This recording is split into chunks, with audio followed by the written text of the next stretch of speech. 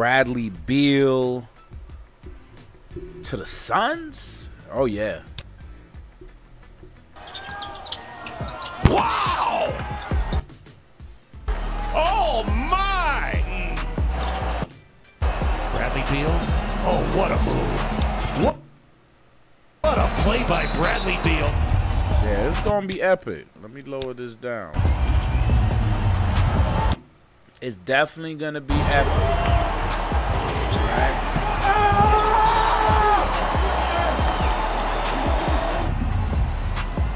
Frogman basketball, Coach Ron. You know, I'm going to definitely tell you, man, a lot of people showed some doubts about this trade. Feel like it's the same thing like what the Nets had with Kyrie, James Harden, and Kevin Durant. You know, it's similar, but I feel like, you know, a lot of people not taking into account that you had a first-year head coach there. And, you know, that makes a difference when you have a coach that understands the game the way he understood it, and which makes sense for them to play freely. You have all that talent, you know, you should be able to let them play freely. But a lot of times you just have to create a system so that they can, and allow them to play free in the system. So give them all creativity to let the system do what they want it to do. But, you know, you definitely want to have some kind of system. I think that's sometimes what the struggle is with coaching, you know, not being too system orientated, not being too ISO orientated, and also not being too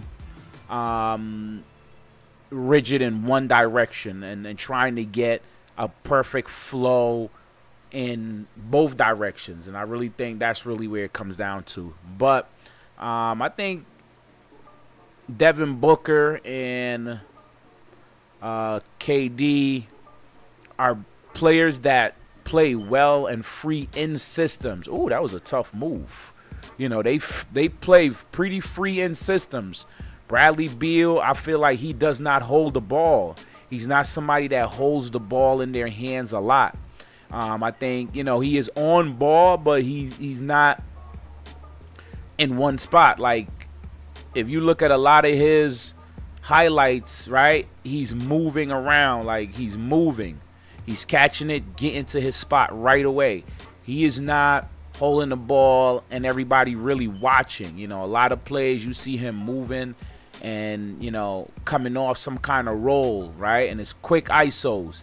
It's not long ISOs, right? He's moving around, and he has the ability to ISO, which you have three players that can ISO well. He runs the floor as well. So, I mean, I think it's going to be a nice situation to see. You know, they still got their big man there. You know, the cap money is spent up from what I've seen. So that's going to be a challenge in itself. The fluidity needs to be there between the three, and they're going to need some time. So hopefully injuries does not plague them and put them in a position where they don't get enough court time together, because that definitely plagued the Nets, where they did not get enough time, right? And so, you know, that high pick and roll going to work too. So you see they use the high pick and roll with the pin down on the other side, which is a pretty common piece, right? You got the ISO, and then you have the high pick and roll. And what they're doing here is, this is a straight ISO pick and roll.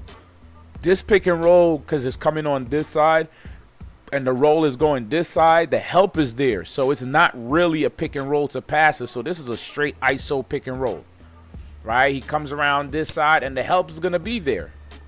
So I don't know what play this is, but I mean, it's straight ISO. It only looks like something. There's no other option for him to pass that ball, you know. So yeah, I mean, definitely ISO ball. A lot of these highlights are ISO ball. A lot of these players are high talented ISO ball players, but I think they are unselfish, and you can see them score off of set in their ISO plays. So you just need a good coach to set up something that gives them a lot of creativity within the set. And that's really, ooh, my boy went down. Yeah, he went down right there. Good move. Yeah, man. You got some beasts over there, man. You talking, 30 points apiece, possibly, on any given night. Right? You see? Running off that pin down right there. That back screen. Right? Off the back screen. I think this was with Russ. Catching it this way, putting the ISO on that side, playing a three-man ball on that side. And that's really what it boiled down to. Can you play a nice three-man ball, keep these two guys here? Maybe you send them down for a pin down just to switch it up. And then you have Russ in the middle. If that don't work, you have that ISO piece right here. So it's a lot of opportunities, a lot of good things. I like the trade. I really do like the trade.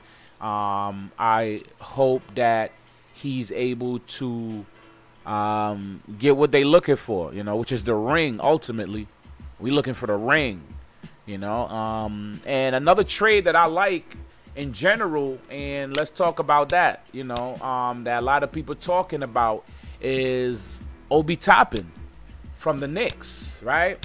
Obi Toppin is the ability to really expand his game. You know what I mean? He has the ability